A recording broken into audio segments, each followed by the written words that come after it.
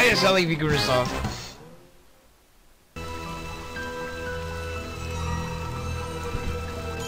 Hey gamers, welcome back to my gaming channel, Video Gamers Oasis Play Theater. I'm your host, Mickey. Thanks for tuning in again. We're back in the saddle with Ben Jordan, Paranormal Investigator, case number 8, Relics of the Past. Continuing our adventure, Ben Jordan and Percival Quinton Jones are on the train, and Professor Jones is retelling a story of his experience with his grandfather, Grandpa Jordan in Romania. So the adventure is already in progress. So sit back, relax, enjoy as we continue our adventures. Ben Jordan, Paranormal Investigator, case number 8, Relics of the Past. We're in Romania. Here we go. Let's talk to Percy. This has certainly turned out to be an interesting visit, eh, Perce? Indeed, it has. Indeed. Ask some questions. Hey, Perce, let's have a bull session. Let's have a bull session. Yes, Arthur? Tell me about yourself. How are you holding up, old boy? Rather well, thank you for asking. Yeah. Just strangled by a headless vampire. Any suggestions regarding our next move? Searching this Trellis fellow's house may be dangerous, but necessary. Headless vampire. Seems the headless vampire is the real McCoy after all. It is quite remarkable. Who would have guessed? Not me, that's for sure.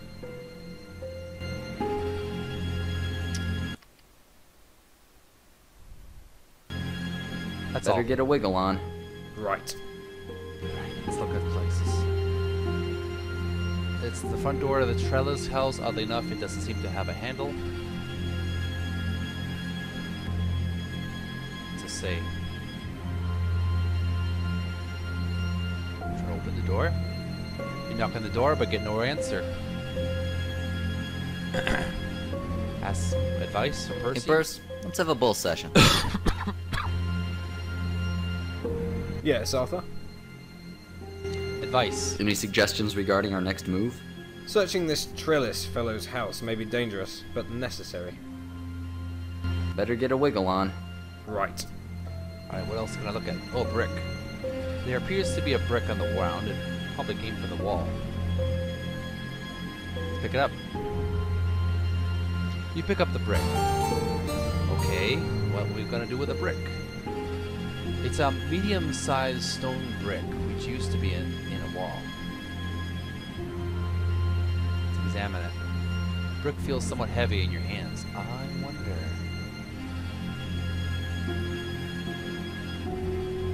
No. Door. Does it work?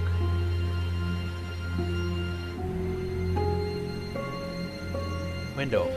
These windows are too high. Even if you manage to hit one of them, you can't reach them to climb through. What this one? Let's break this one. Arthur, what are you doing? What are you doing? Smashing the window with this brick so I can get inside. Is that really a good idea? I don't think we should draw any unwanted attention to ourselves. Right. If it brings us a step closer to finding out why we almost got bumped off at the cemetery, it's a risk I'm willing to take.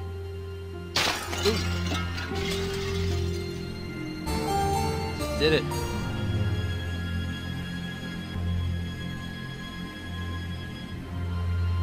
Save this as brick. PQJ brick.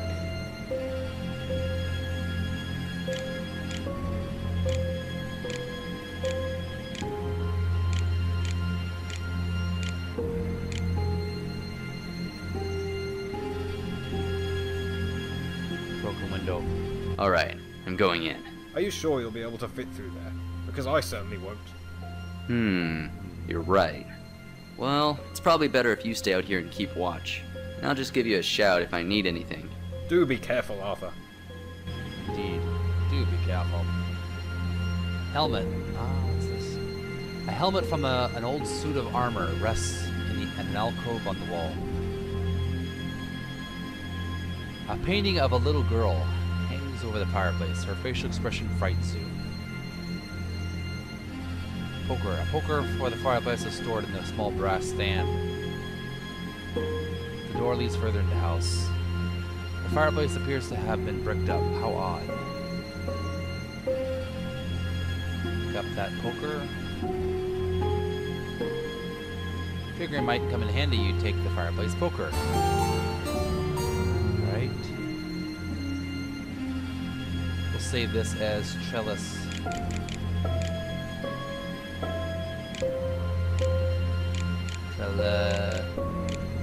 House.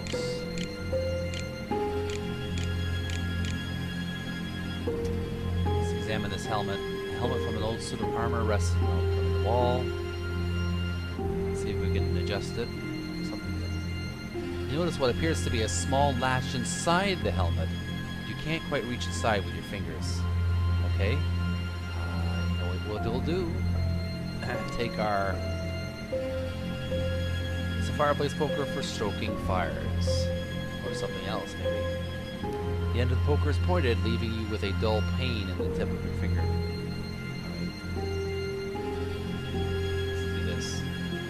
Take the fire poker. Push the latch. The thin point of the poker reaches easily inside the helmet. You manage to unhook the latch, which makes a faint clicking noise. Secret passages. No supernatural paranormal movie would be without secret passages. Oh ho! A secret opening was hidden behind the bricks. Save as Trella's house. Interesting, there's a secret opening which was hidden in the old fireplace. Let's go through the secret opening.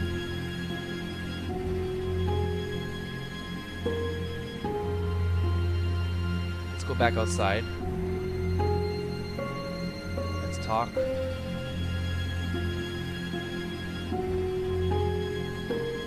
With which you entered is the only source of light in this room. Alright, let's go back in. Examine this place. Trella's house. There's a spooky portrait. This one of a pale young lady hangs to the wall. Better not mess with that.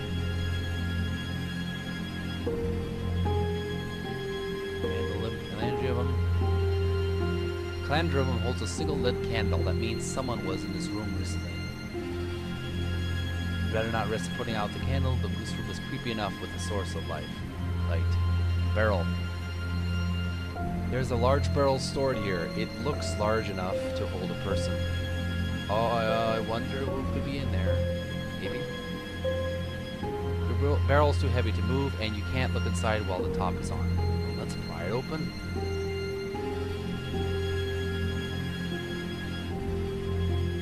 That doesn't seem to work. Oh yeah, that works. Pry open the lid. You stick the pointed edge of the fireplace poker under the lid and manage to pry it off. Jeepers creepers! What's in there? I had a feeling this trellis fellow was up to something, but I didn't think it was this severe. Shit. What's in it? Barrel's open, revealing its unpleasant contents. Yikes. Save.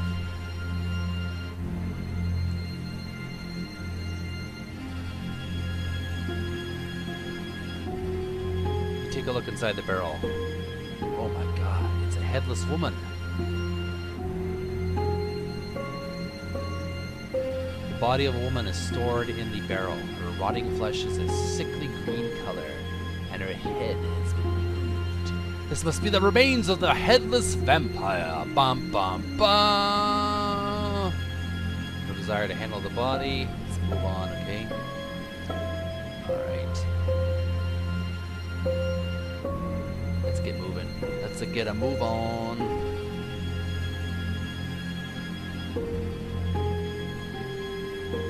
Opening.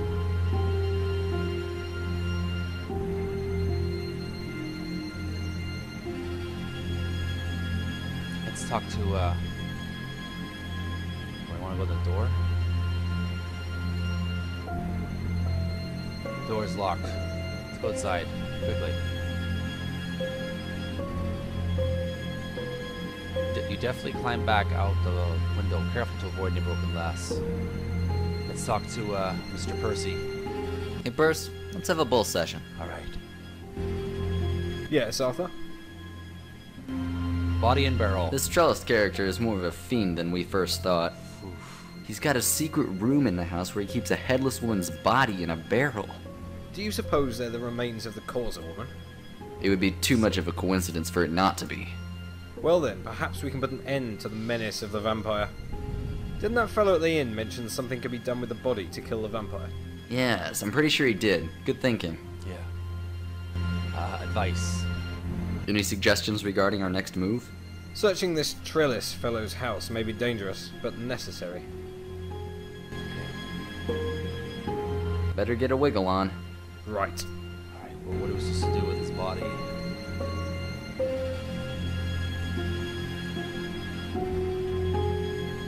Let's see if we can move around here.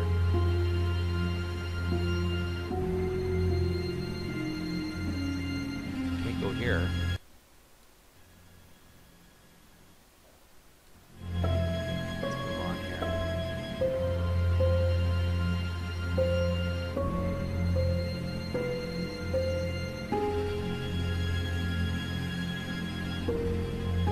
Let's move on. I'm going back in. Keep a lookout. Be careful, Arthur. Indeed. And this vampire.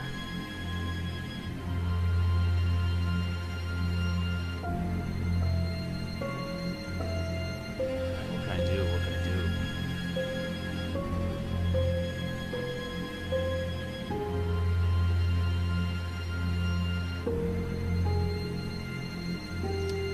Use the fire poker on the barrel.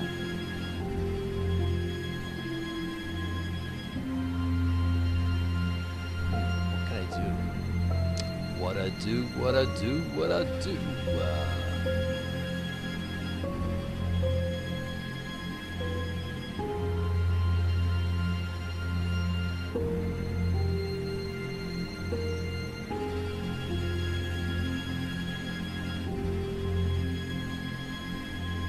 Destroy the body. Having some respect for the dead, stabbing the body with a fire poker would be very rude.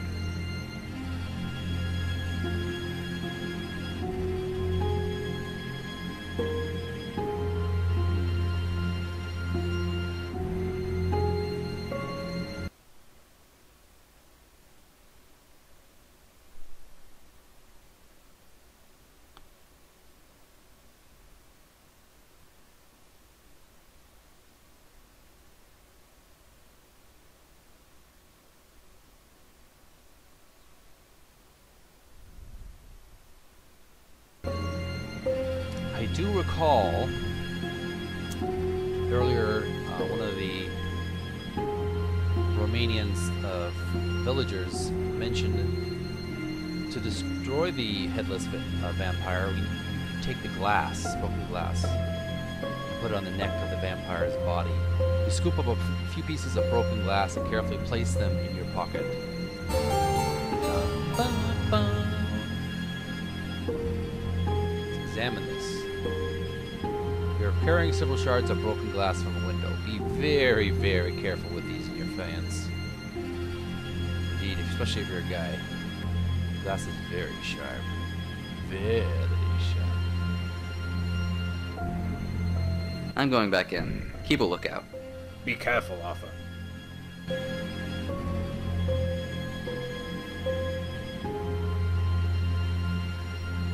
let's go back and look at the barrel.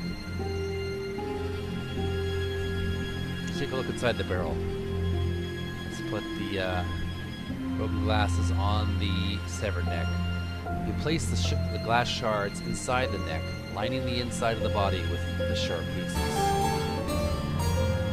Okay, mission accomplished. Well, that should take care of this town's vampire problem.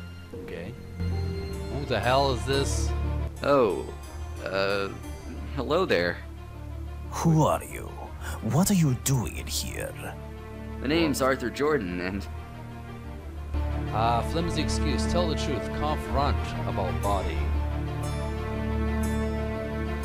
I think the more important question here is what that body is doing in the barrel. Body's doing the barrel. Perhaps it is, but I feel it is more important to first know why you are in my house. I'm looking for Soren Trellis. In that case, you need not look any further. The people in this town know me as Soren Treles, but you may address me by my proper name. Zorthrus. You're pale as a ghost. Shit. What are you? Kind of you to ask. Yeah. I am a Strigoi. What? I believe you would refer to it as a vampire warlock. Warlock. Strigoi. You say you're a vampire warlock? What does that even mean? It's very simple. Yeah. I bite people and drain them of their blood, and I have magical powers. Yeah. Baloney. I can assure you, I am quite serious. English. How is it that you speak English so well? That is a long story. Then give me the short version. Very well. I spent several years living in your country in a state called Pennsylvania.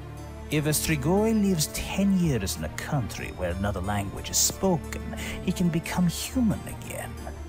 All that is required is a virgin sacrifice. I had gathered a loyal group of followers and was about to complete the sacrificial ritual, but one of my most trusted members revealed himself to be a traitor and ruined everything.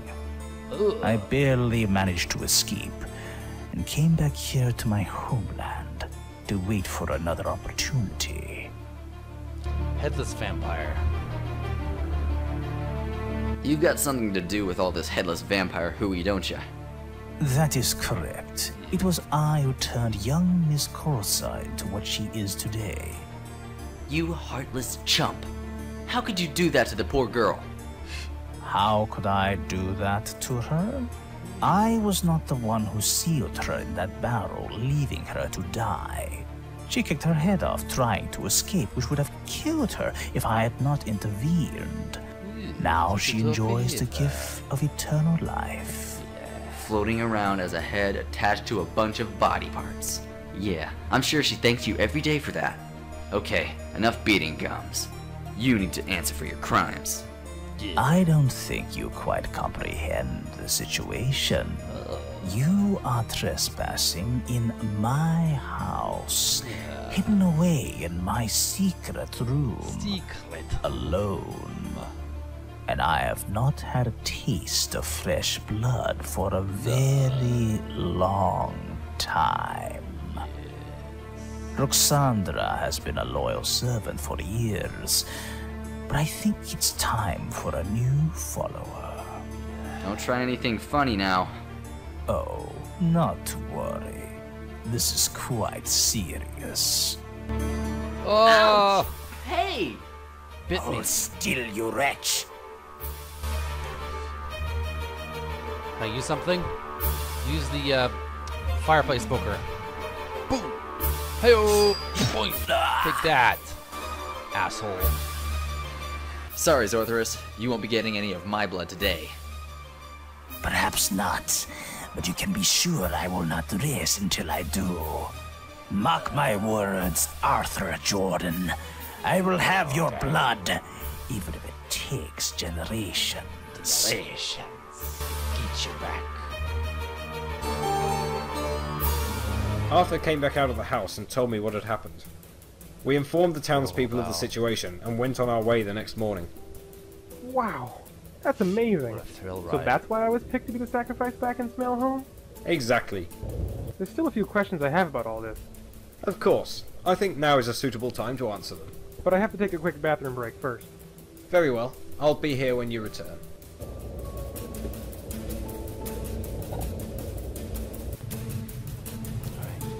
We're heading to the bathroom, folks. Sign says toilets. Save our break. Save a game with. We'll save it as. What's it called again?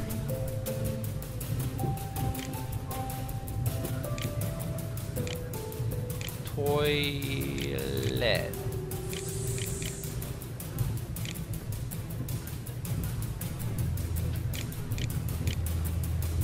We'll take a little break, gamers, and thank you for what we're 59 out of 100. We're doing pretty well for our score.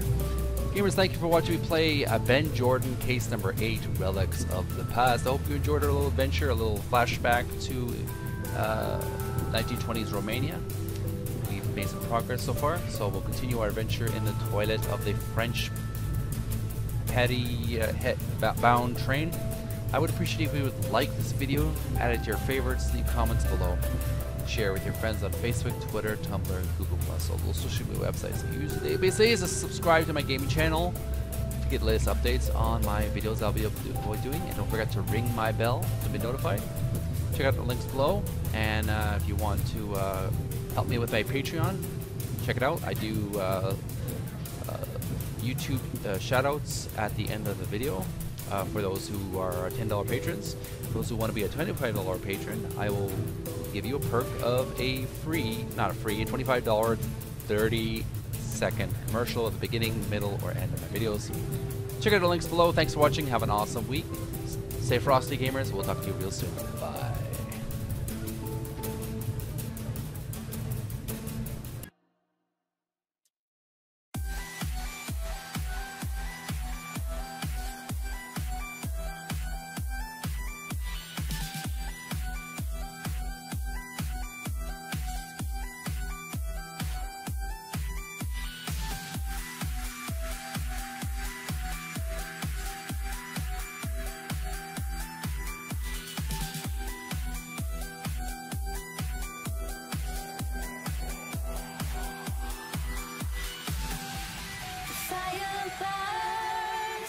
The feeling start. I put a wall around my heart, but you're breaking it down. It falls to the ground, 'cause I have lost what you just found. The noise all around, I'm drowning it out, like we're the only ones in the crowd. 'Cause you save me now, save me now, save me now, save me now, save me